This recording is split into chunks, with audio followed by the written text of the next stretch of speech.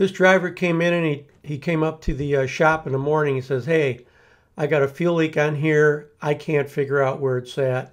Some of our drivers are pretty good at identifying problems and what's wrong, and a couple of them really try to do that just because that's, even though it's a company truck, it's their truck and they want to keep it running right and they want to be part of the solution and not part of the problem.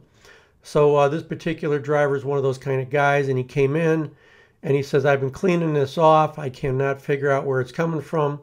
And he showed us where the fuel leak was, and there was fuel all down the side of the engine, and it was a mess, and he wiped it off, and it was coming back around number 6, 5 or 6 cylinder. So let's take a look at what we found. And when we can't find a leak, we will use talcum powder or monkey butt, you know what that powder is, to coat everything, and then we look for the powder to turn damp, and that's how we find the very start of what's happening. And this particular leak was very difficult to find because it was really just a seep. It wasn't a drip at all. It was a seep that would build up over time. So let's see how we found it. So here you can see we talcumed down the common rail. Always wear a mask. Talcum can be hazardous to your lungs.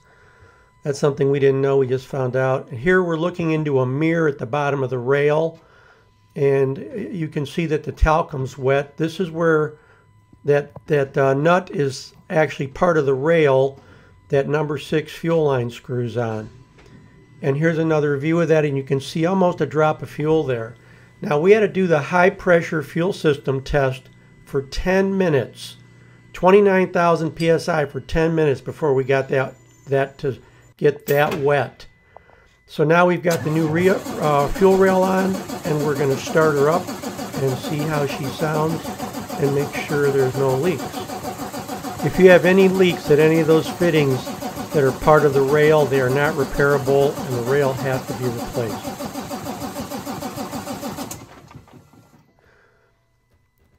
We did not leave any fuel lines loose. We've got a new common rail. It's completely empty.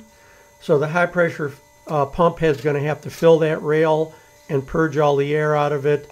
It basically pushes the air into the injectors as it fills the rail. So we had a total crank time of about 30 seconds on this before it finally started. That down on the injection pump down there, that was just some solvent we have to blow off. So she ran good and there was no leaks. It was a good repair job. Thanks for joining me on Engine Shop Joe.